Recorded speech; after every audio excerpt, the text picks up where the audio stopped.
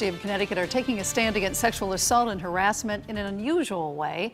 They're dressing provocatively to show that just the way they dress does not mean yes. News 8's Bob Wilson joins us live at the event with more on their initiative. Bob. Yeah, the rally is just wrapping up. They have made a lap earlier around campus right now, and they are dressing down, taking off some clothes to bring awareness that the fact that how they dress does not mean yes.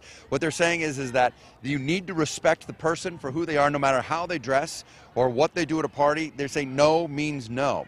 Now, they say this event is to raise awareness around campus because they need to change what they call a rape culture in Yukon. It's called Slut Walk not because, it's not a blanket term. It's just us reclaiming that term for ourselves because it's a term of violence that's been used against women for years and years and years. I went to bed, I'd taken my contacts out, I'd put pajamas on, and the next thing I knew, I woke up and I was being raped. That's Tyler right there, and she told a brave story in front of the whole group about the sexual assault that happened to her. She says that there were also more victims up talking in front of the microphone openly about what happened to them.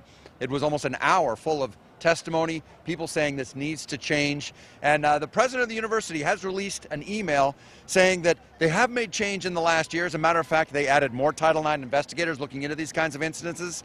They have a dean just for student relations so that people can go there, get help, victims can get help, they can investigate it. And also, they say they now have, the Yukon Police Department has a special victims unit to handle sexual assaults. So they're preparing on all fronts here on the Yukon campus.